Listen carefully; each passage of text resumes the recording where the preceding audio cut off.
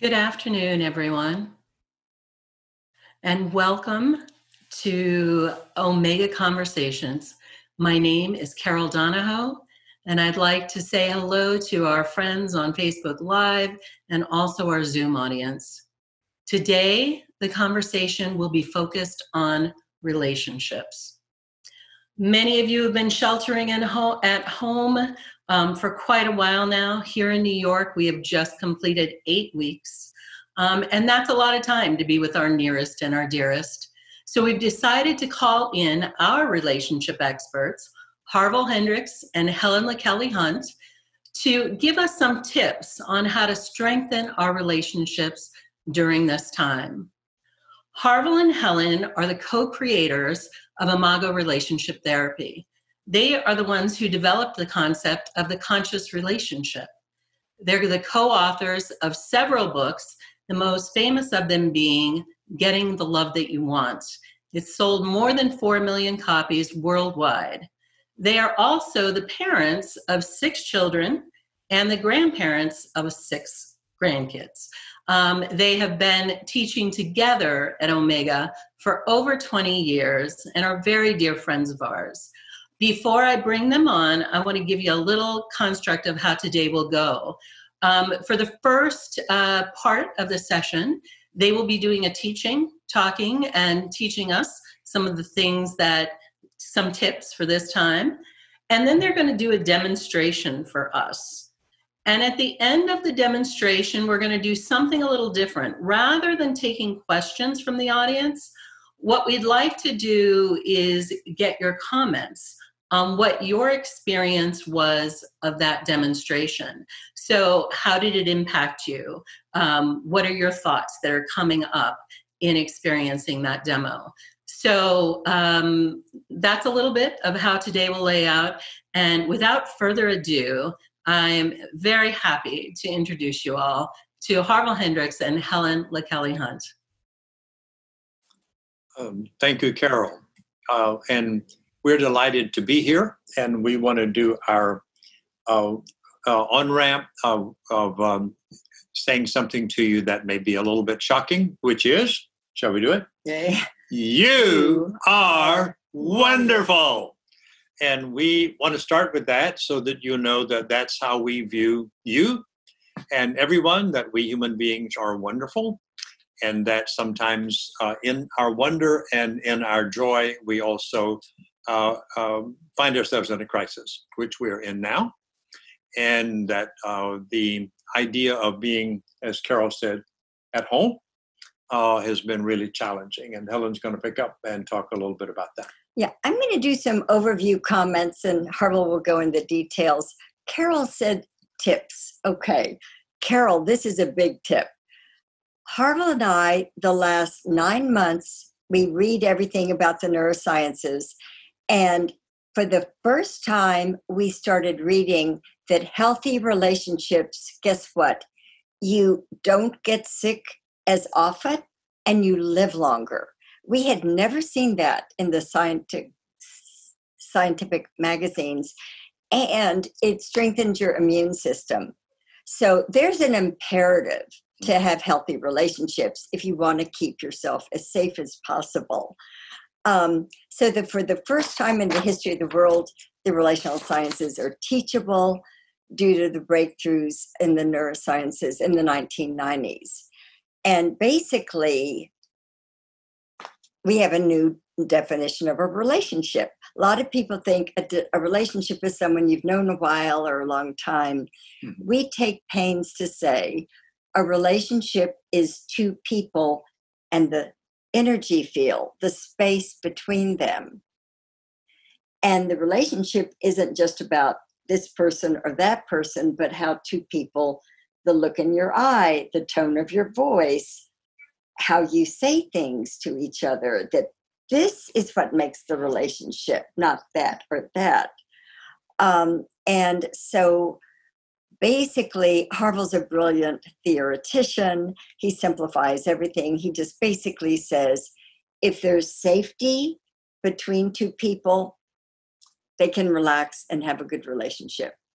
If there's any anxiety here, people get worried and they go, what's going to happen next? And they're anxious and they lose connection. And basically, safe conversation restores safety. We have in two ways: a dialogue process that's 3 steps that we'll tell you more about, and a commitment to zero negativity. And that means and having affirmations daily to keep things less negative.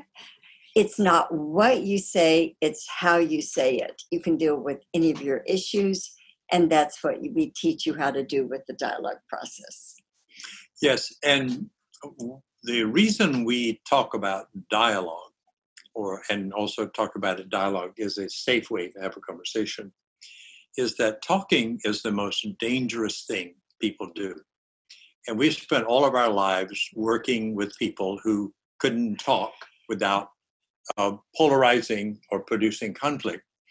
And at a time when you're confined and all of your life patterns are changed, the level of frustration for everybody is going to increase. And if you have a good relationship, it's going to be stressed. If you have a difficult relationship, it'll be stressed even more because you don't have the resources.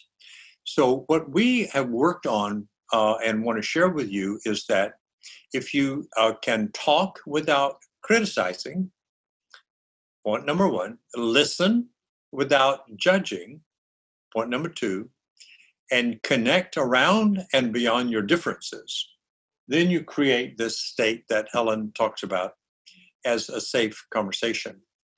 And when you add to that a quality that is absolutely essential to create safety, which is zero negativity. And we know that's a challenge because negativity is the bread and butter that most of us live off of. And we think that we have to keep our judgmental eye out so that we can regulate people, or they will do something bad to us or other people or to themselves. But negativity is a toxin. It's sort of like the virus. It's sort of like any toxin in the air. Negativity, it assaults our immune system. It decreases its power, makes us vulnerable to anything, any kind of disease. So zero negativity is the best decision anybody can make. So at home now, when we're under stress, to think about how can I talk about what I'm needing and what I'm feeling, and we'll demonstrate that in a minute, without making the other person bad.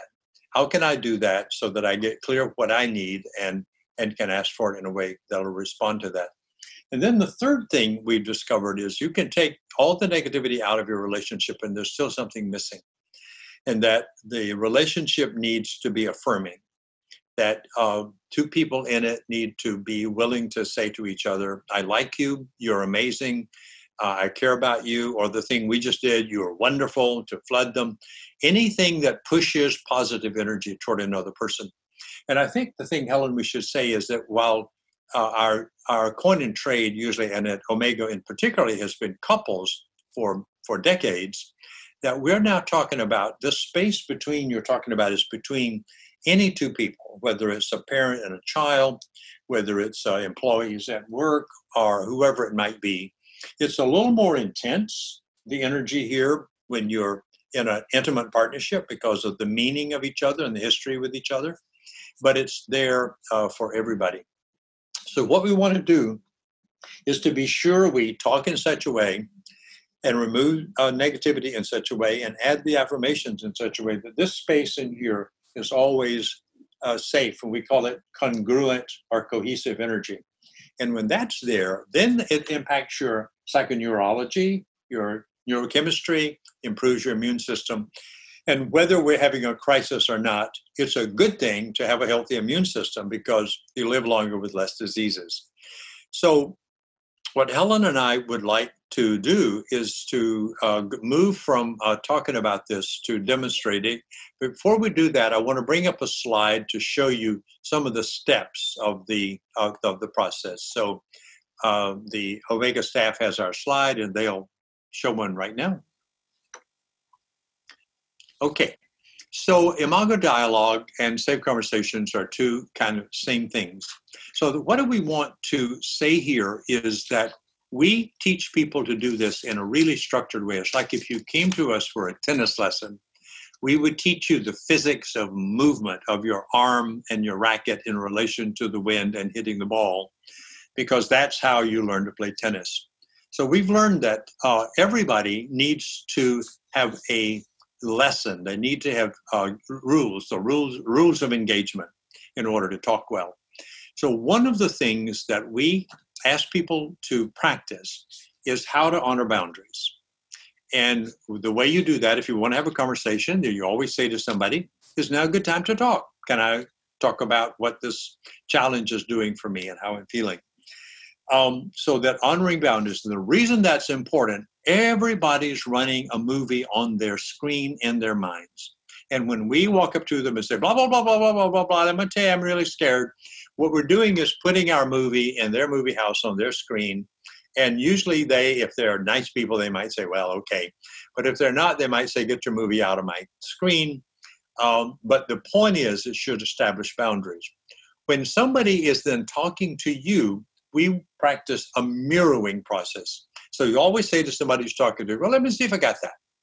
So that you mirror back. And the reason we do that is because there are mirror neurons in the brain that actually are activated and do something to your sense of safety when you mirror back.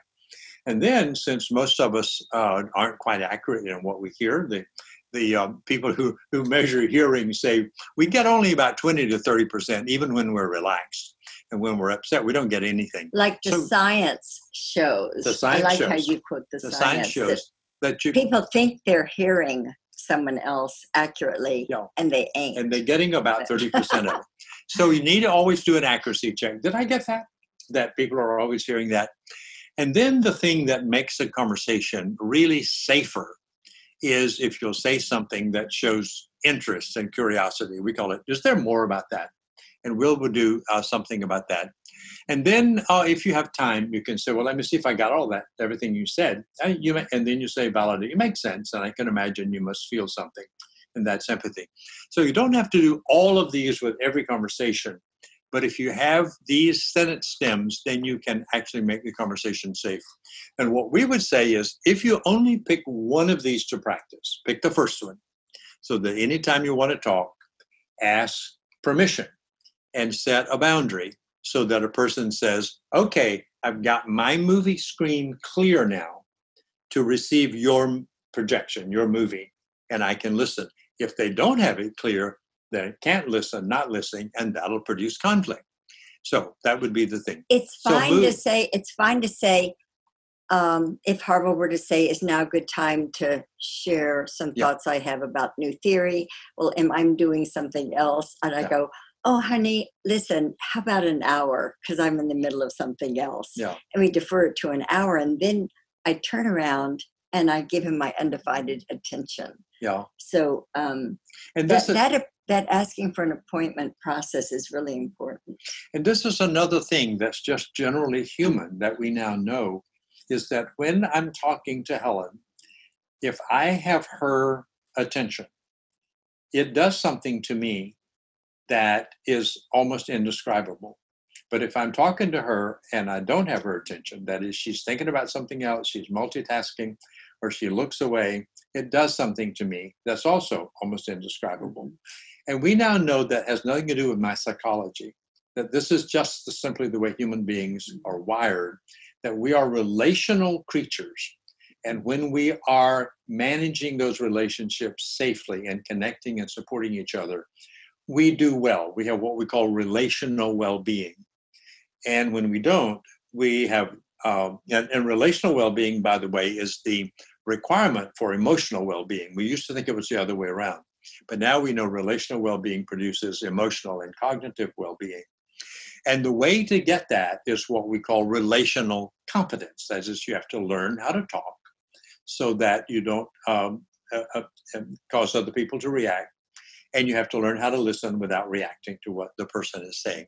So competency, relational competency, is essential for relational well-being.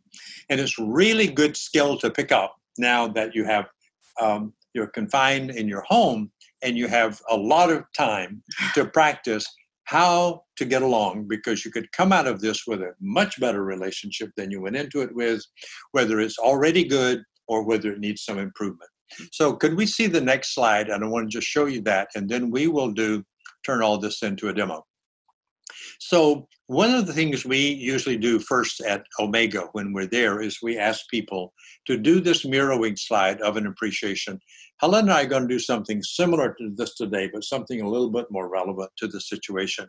But you can see how the conversation might go. There's a sender and a receiver. And the sender would say, well, one thing I appreciate about you is, and the receiver would say, well, let me see if I got that. Did I get it? The responder says, well, yes or no. And if no, then they send some more. When they say, yeah, you got it, you see, is there more about that? And then they can go deeper and say, well, when I experience that appreciation, I feel really loved. And that reminds me when I was little, I felt loved like that. And there's the mirror back. Did I get it?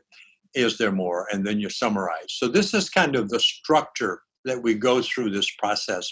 There are two more things that's too complicated to teach in this short period of time, but we call it validating and empathizing. And validating is simply saying something like, well, that makes sense. Yeah, you know, what you're saying sounds true to me. I know it's true for you. That makes sense. And I can imagine when you have that experience, you must feel exciting and warm. So these are all engagements. This is called social engagement. This is called safe conversation. This is called immune system strengthening. And we want to show you now how to do that. So we're going to turn. Oh, no. We have 15 more minutes. We have 15 more minutes before that. Oh, then yeah. So, well, let me make a comment and then you can talk about zero negativity. Okay. Then I'll go into that. That first, people don't listen well. And we think we do. Yeah. And just to say that society from the time we're 9 months old, a year and a half, 5, 7, our parents get so excited when we talk. We're rewarded when we talk. When we're at school, we get better grades, and then we maybe graduate better from high school and get in a better college. If we present a paper and we can talk and compete on the debate team, and then we get in a better job, and then we get promotions at job, and so that we get rewarded, and no one rewards us when we listen. And so you really, the dialogue teaches you to make sure that you're listening right before you react. Yeah. Shall I mention is there more? Yes, say more about that. So Harville says something to me. I say, well, let me see if I got it. I mirror him back. And then I say, is there more? Well, for some reason, people who would do this process would go, is there more is the magic phrase. Yeah. And we didn't understand why, but everyone said that was the magic phrase.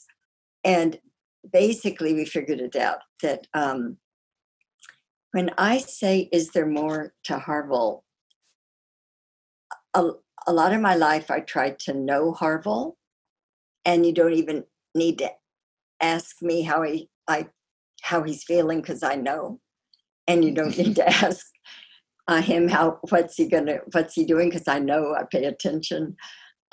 Is there more is not knowing someone. And Harville hates him when I know him. He loves me to ask him questions about him. But this is an example of, is there more about that? No.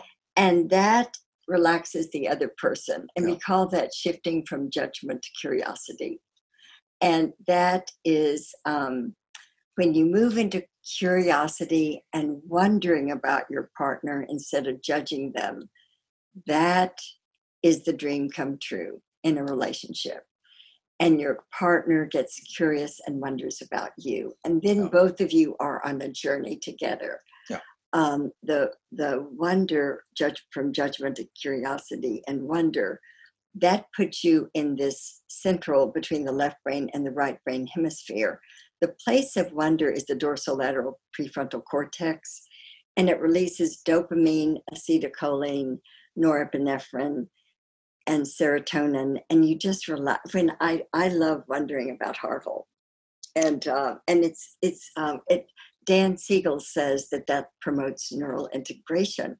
Tolerating ambiguity promotes neural integration. So all that we're talking about is how to be safe with another person. and that we know now from I think about 30 years of research that safety is not negotiable for human thriving. You can survive without safety, as most of us do, and as most all human beings have done for all the centuries we've been here. Safety has not been a human experience, at least a widespread human experience, maybe locally in family or tribe or occasionally some small group, but not generally. And safety is not also existent in most people's relationships because people have expressed negativity, not knowing that it's creating danger. When you say something negative, you trigger what's called the amygdala in the brain, which shoots chemicals into your bloodstream called cortisol. And when that happens, then your brain goes on alert. You go into defenses. Now you have to protect yourself. So that's why we talk about zero negativity. And I want to say just a little bit more about negativity. And basically, the negativity is, I think I said this, but I want to emphasize it, is a toxin. And it's a toxin because anybody who hears a negative thought, whether it's in an environment and it's not even directed at them, all of us have a brain that has been wired for millions of years to hear a negative sound.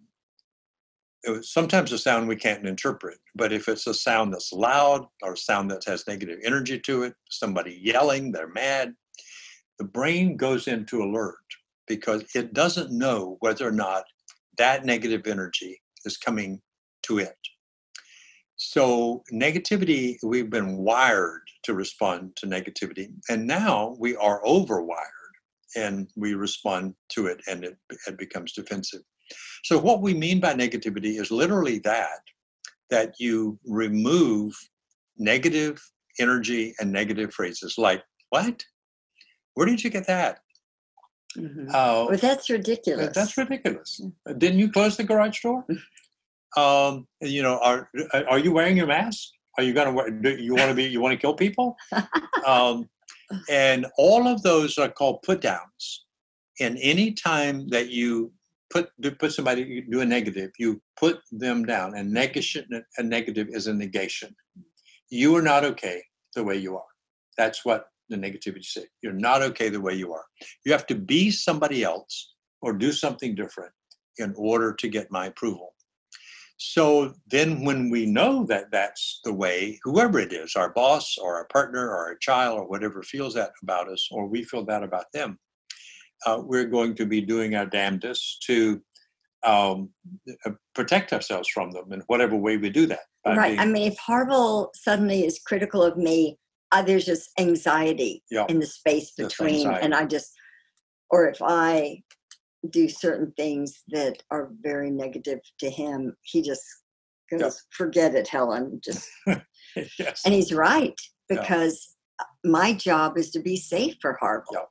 And that's the job of all human beings for all human beings. Mm-hmm. And the only thing on the planet most human beings are scared of is another human being. Now, again, remember, the safe conversation or Imago process, you can bring up any issue, right. But we teach you how to bring up issues in a safe way. Yeah. You can bring up your frustrations, you can bring up problems. It's not that you need to cover things up. Yeah. And you just can't make we're not going to be able to get to that part in this.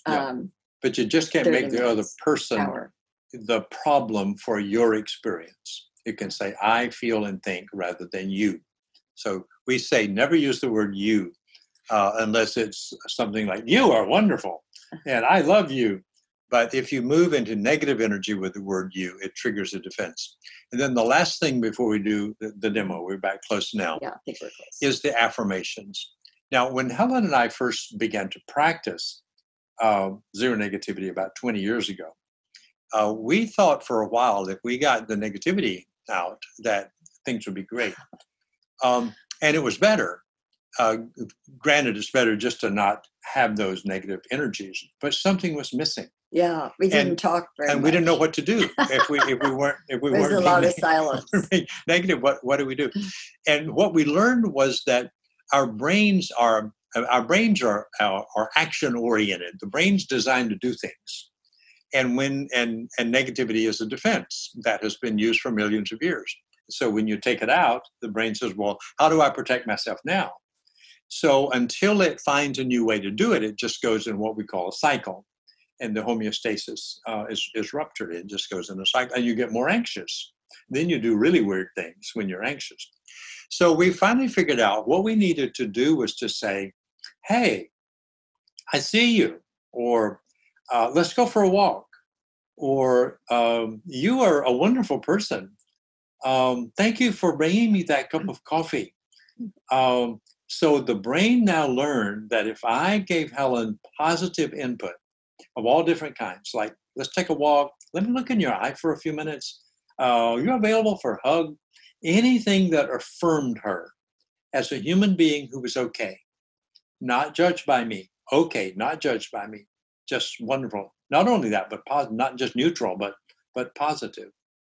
That then the brain knew what to do. And it said, "You know what?" To mimic the brain, "This is better than negativity. I'm surviving better now because the negativity was generally because I wasn't getting these connections, these physical and emotional relational things. Now I'm getting what I really want, which is to be whizzed, to be hugged, to have a smile and soft tone of voice."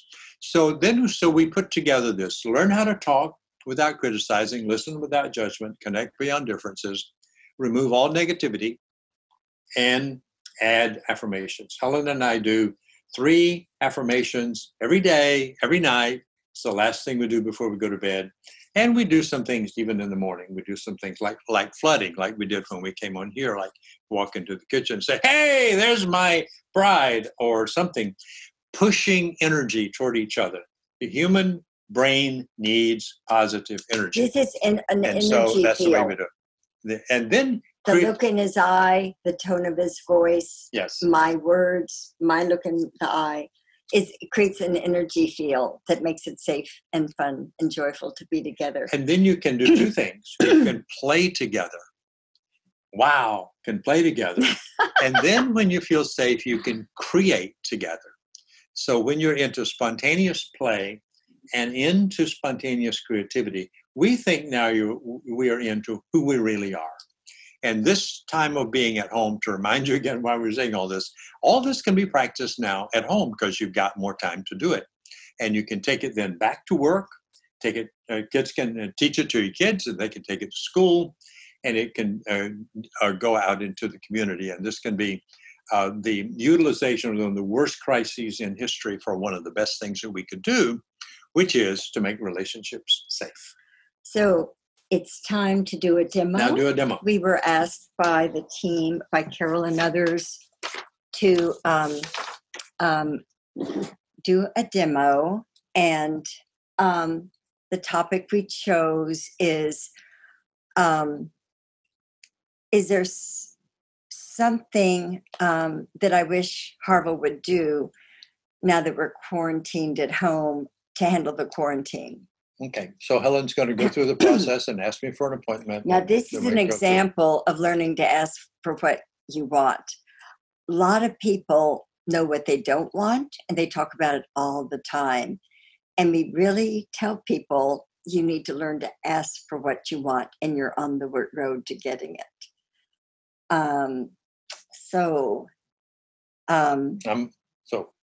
Okay. Harville. So yes. I think with the camera rolling and the people watching us right now and hearing about dialogue, is this a good time that I could model it for them by asking if you're available to hear something that would be meaningful for me now that we're quarantined at home? So you're asking if I'm available to hear something meaningful for you since we're quarantined at home? Yes, mm-hmm. I'm available. Well, I'm going to cry, actually. You were talking about appreciations before going to bed, and that is what I love. so much. Okay. So can I mirror that? So I was talking about appreciations about before we go to bed, and that's something you love so much. Yeah. Yeah. Um, So is there more? yeah, because we're both really busy during the day and we accomplish a lot and we adore our family and we're doing this and then we adore our work. Yes. And we try to exercise. But when you sit down at night and give me 3 appreciations, you just always make me feel seen. You language who I am to you. And that just means the world to me. So if I'm getting this, we're busy doing all kinds of things and also impacted by the quarantine. But when I take time in the evening at bedtime and give you 3 appreciations, I would say that it touches you and means so much to you. I think I missed the exact word. Well, the appreciations you say make me feel seen. The appreciations I say make you feel seen. Like you see me. Like I see and you. you see my efforts. Okay. Like I see you and see your efforts Yes. as well. Am I getting that? Yes. Yeah. So is there more about that? Yeah. So, well, let me see if I've got it all and a little bit summarize it. That basically you're saying that you want to tell me about, although we're busy and doing all kinds of things, that the thing that's really most meaningful to you, in summary, if I've got it, is when we stop at night and do the 3 appreciations, that you experience being seen, and that's one of the most meaningful things that we do. Yes. Yeah, that's really helping during this quarantine time. Did I get it all? Yes. And that really helps during the quarantine time. Yes. Well, thank you for sharing that with me. Yes. And, that was so brief. Let me just say, too, a lot of you may have heard us in our workshops and some of you not. But we almost divorced 20 years ago. And we announced to our family we were divorcing. And we announced to the Imago community, global, everybody. We love teaching this stuff. We don't know how to do it. And we don't want to be dishonest. And so we feel like we have to let you know we're divorcing. And then one day, there's a story, and we added 0 negativity. And when we added 0 negativity and appreciations to our marriage, that saved our marriage. And I have the marriage of my dreams. And we say that if any of you are watching and you think, oh, Harville and Helen, they're compatible and they can do all this stuff, and I'm with a jerk and it's not going to work with me. We were pretty jerky too. And one of the ways I was jerky was at night before going to bed. That's when I needed to tell Harville what he did wrong that day, because the kids weren't interrupting and the phone wasn't ringing and I had his undivided attention. That was a terrible time, going to bedtime. And now, no problems at night and just appreciations. Okay. So Helen, there's now a good time to share with you something that would be meaningful to me during this time of our COVID-19. Yeah, I'm so glad you're asking, because I'd really like to know specifically. Yeah. Okay. Well, thank you for being available. The thing I've been thinking about, what is most important to me, and I think that the most important thing for me is to be sure that I don't send you any negative energy in a message or a gaze or tone, or in any way, anything that would trigger you experiencing something negative. So you want to make sure that inadvertently you aren't doing something in our relationship that makes me withdraw and I experience this negatively. Did I get that? Yeah. Yeah. And is there more? Well, the more is that what I would like from you during this time is if you do experience me doing something, it'll be inadvertent because I'm not intending to do something negative, but if I inadvertently, whether intended to or not, send you a negative signal of any kind, tone of voice, eye contact, or just impatience, or there's lots of stress going on now, and to be negative toward you around that, I would like you to send me a signal that you received an impact of negative energy, like so if you do it accidentally say something and you don't mean to be negative, but it feels negative to me, you'd like me to send you a signal, and let you know, like something like you could say "ouch" or "watermelon" or "marshmallow" or "wow" or whatever, something that says word. I got ouch. I got an ouch, and then when you do that, then I want to stop and be sure I know what it was. And so for me to use a code word, that then you'll want to stop and make sure that you let me tell you what it was, so that you'll not do it that way again. Right. Okay. And there's more. And there's more I want to say, and that reason I want to do that is that I want, because I know any negativity ruptures our connection. Right. So I want to restore the flow of connecting between us immediately if I rupture it in any way. So that's my request for you during our time of crisis. So that's the request. So would you mirror that back then? And because you know that anything you're inadvertently or accidentally doing negative I'll disappear. I might disappear or withdraw or feel bad, and you don't want to do that, and you want me to give you a little code word. Yeah. Am I getting that? Almost all. I want to restore connecting as soon as possible. Because you want to restore connection. Yeah, I don't so much want the signal, because that will be unpleasant, but I don't want the rupture in our connecting. So I want to restore that as soon as possible, because that's the most meaningful thing in my life is our safe between and our flow. So because that's the most meaningful thing in your life is our flow, and you want to restore connection. You got it. So what is the word that I would use? What word would feel good? I think marshmallow would be a good one. Okay. Say marshmallow. We've actually done this before.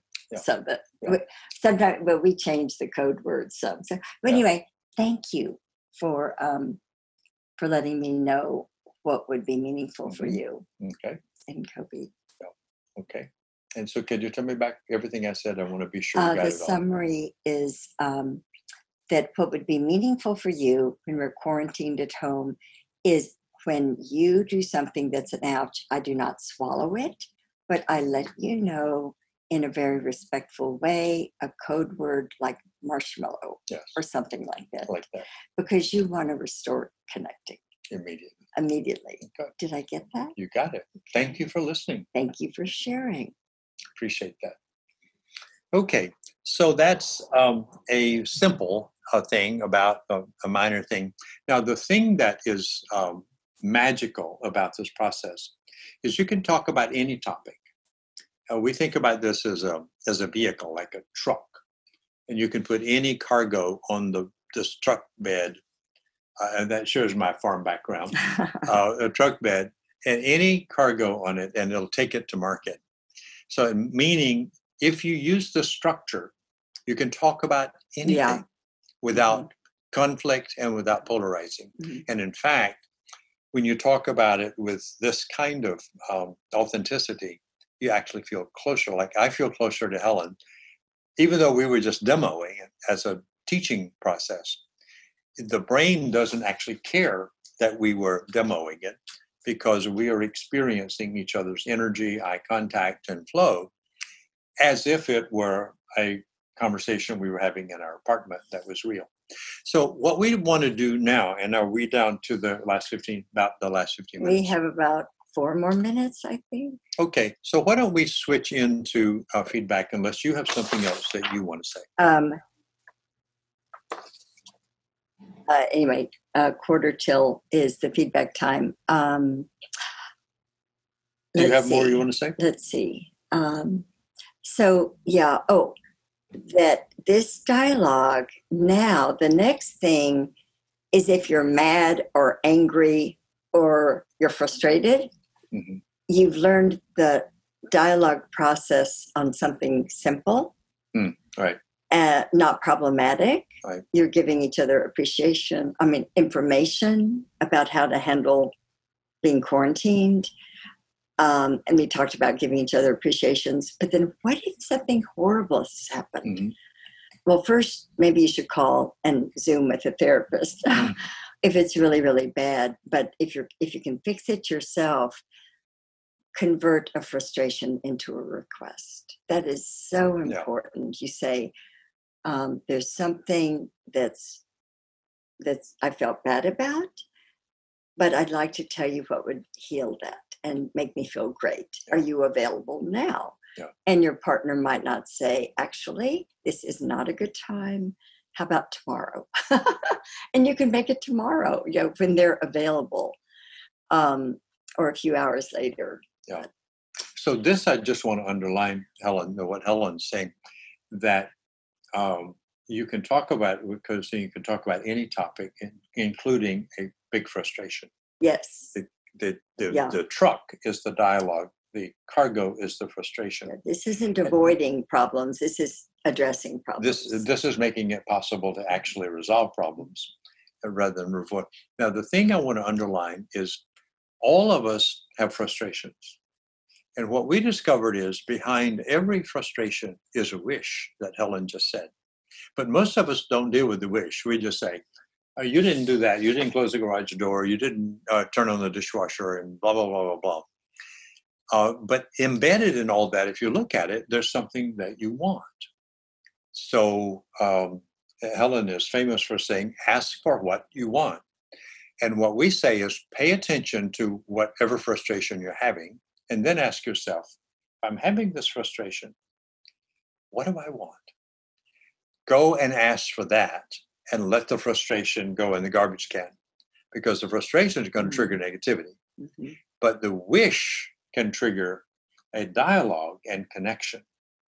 And the outcome is what you wanted when you were doing it negatively. Because if you do something negative, you want a positive outcome, but you can't get it with a negative input.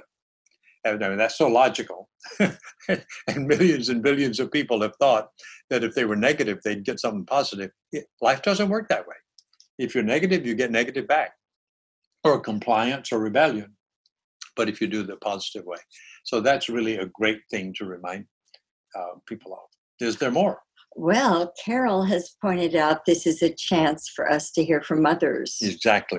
So what we would like to hear from is what Carol said at the beginning.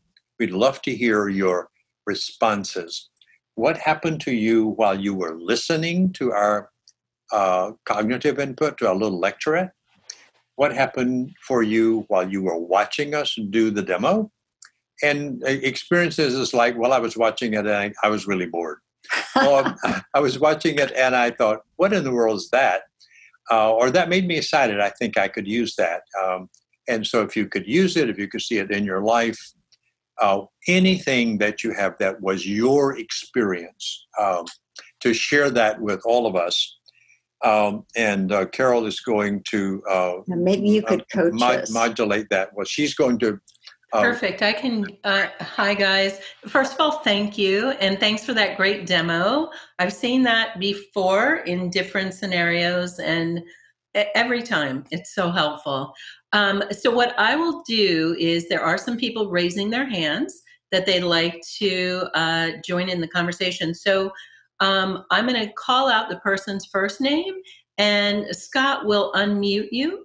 And then you can share with Harville and Helen your thoughts. So Stella. Hi. I actually have met Harville and Helen at a workshop, and thank you so much for hosting this. And my husband, Dimitri, I don't know if you remember either of us, but he wishes he could be here, but he's on a work call, and I see nodding like acknowledgement, so yay. But I think that this was incredibly helpful and useful as a refresher for me, and I hope for others as well. And what I found myself just recalling is how effective these techniques truly are. My husband and I actually used this to repair an argument that we had about a week ago or so during this challenging time. And we just went for a walk, and we used the dialogue, and we did a meditation beforehand to de-escalate, to emotionally regulate ourselves. And, I'm going to get emotional now. So I just really wanted to express a lot of gratitude and appreciation for the work that you're continuing to do. Thank you. So nice. And the next one is Marianne. Hi, Marianne. Hi. First of all, I just wanted to say my husband was killed on 9/11. Oh. Our marriage of 17 years was amazing because we actually used your book, and our communication was wonderful. And I think we were as close as we were because of you guys. We never were able to take a workshop, but we followed Getting the Love You Want and your other books, and I finally met another wonderful man. Wow, is that the guy who left? And I think what I was really moved by, and I think what we struggle with, because we've been trying it for the first time, is how open you guys are. I was very moved by you sharing your struggles yourselves, because I didn't know that, and I was very touched by that.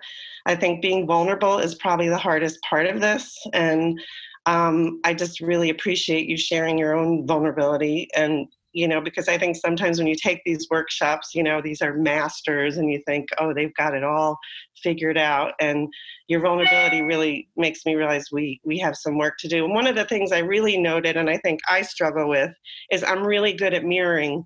So he could talk and I can just spew it all back. And I think, it's a little harder on the other side. So I think the brevity of what you were doing is really helpful. I didn't realize you can do it in those little tiny pieces. I think that's really helpful. So thank you. That's a really good point. There's something that we didn't have time to talk about. It's called sender responsibility. The person who says, is now a good time for me to talk to you, then I'm the sender, and I send a message. Try to make it succinct. Yeah. Because the poor person over there can get flooded. Yeah. And then they're tired of listening. And one way to regulate that is to make it also short.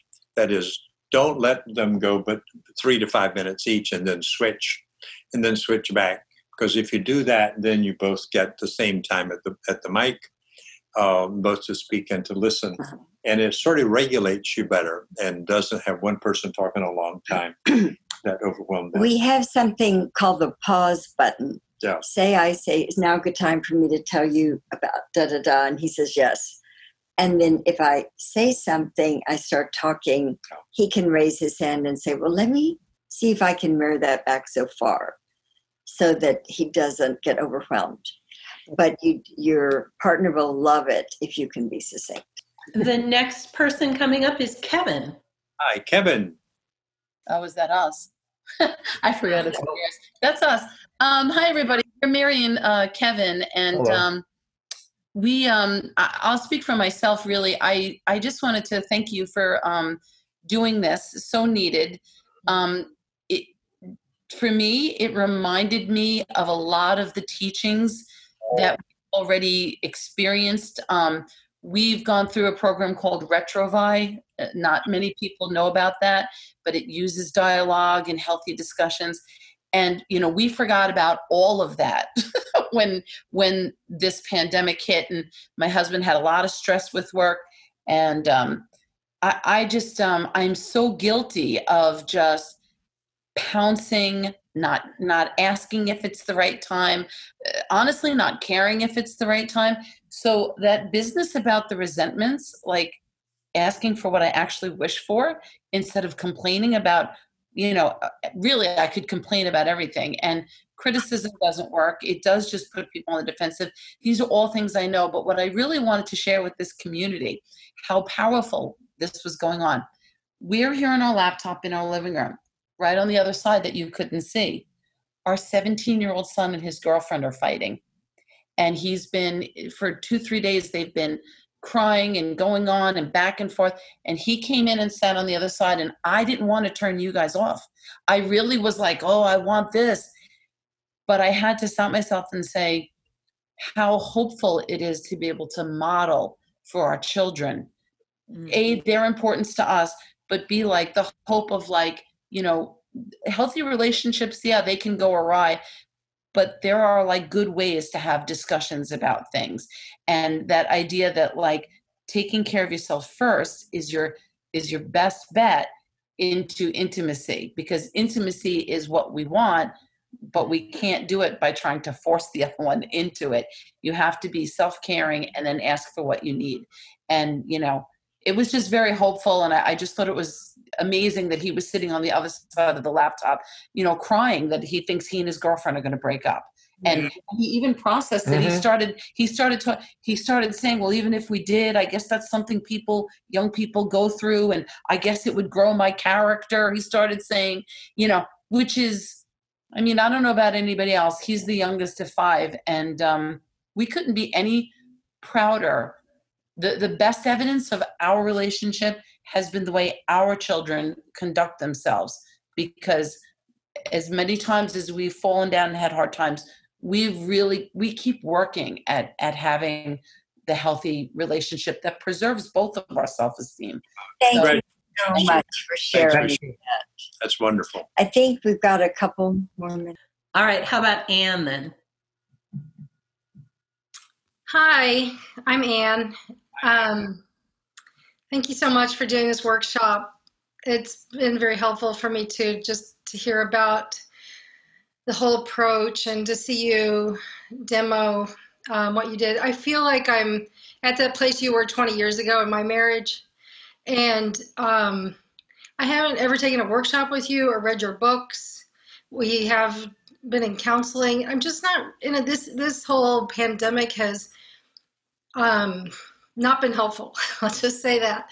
And partly because we're on different sides of the fence about wearing a mask and how dangerous is this and that kind of thing. So I just wondered, is there a direction you could point me in to say, hey, if you want to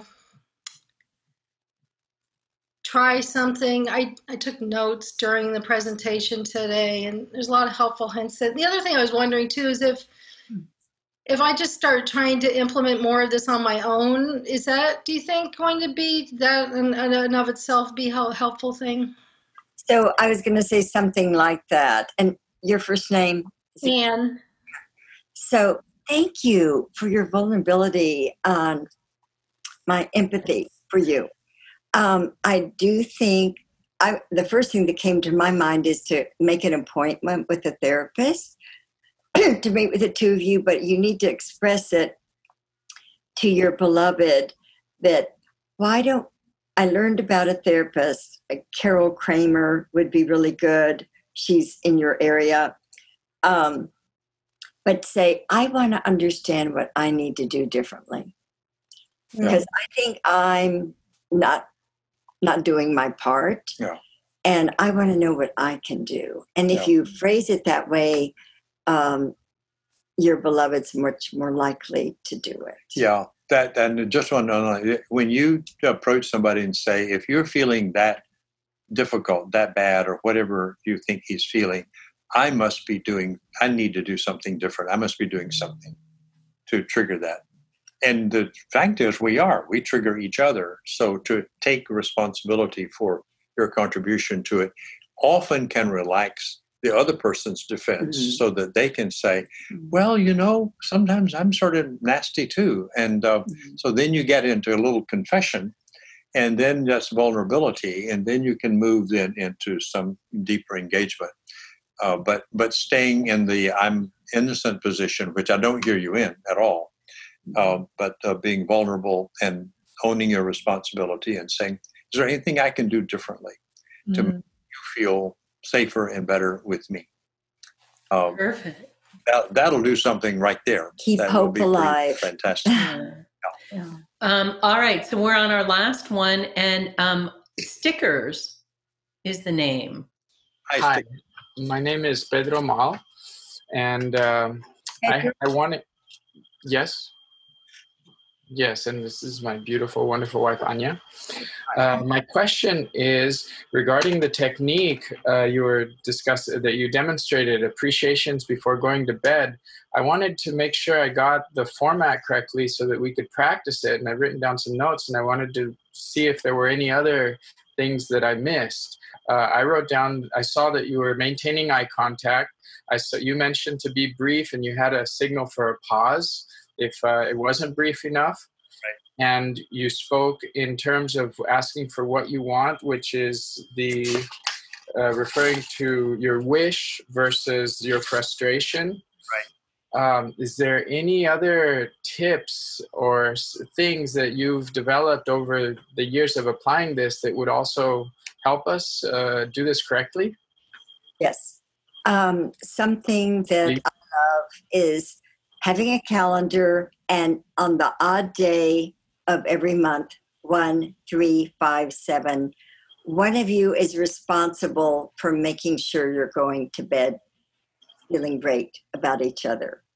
And on the even days, the other one of you is in charge of making sure the relationship is happy at the end of the day. And that way both people are taking responsibility. So if there is a blip that suddenly you have a problem during the day, you check the calendar and see whose turn it is to be. We call it on duty versus off duty. Yeah. Yeah. And the on duty person gets flowers, right, or gets writes a poem. I've gotten some poems recently. Yep. And or tells a joke, like, can we tell some jokes before we're going to bed? Or yeah, that might not be the right thing. But push that a little, because what you want to do when it's on your duty is to be sure the energy at the end of the day is positive. Yeah. And you may have to tell jokes. You may have to turn somersaults. You may have to watch a funny movie. Yeah, watch anything to get your brain out of endorphin, out of cortisol, which is the fear chemical, into an endorphin, which is the connecting chemical. And there are lots of ways to do that. Anything that's funny, fun, positive, and so forth does it. And the reason for that, it sounds like it's kind of silly, but the reason for that is your brain doesn't go off of defense until it's feeling positive neurochemicals running through the bloodstream. And we have to run those things through it, and we can do it with a simple behavior. Thank you very much. You're welcome. Thank you for the question, and looked like you got most of them down.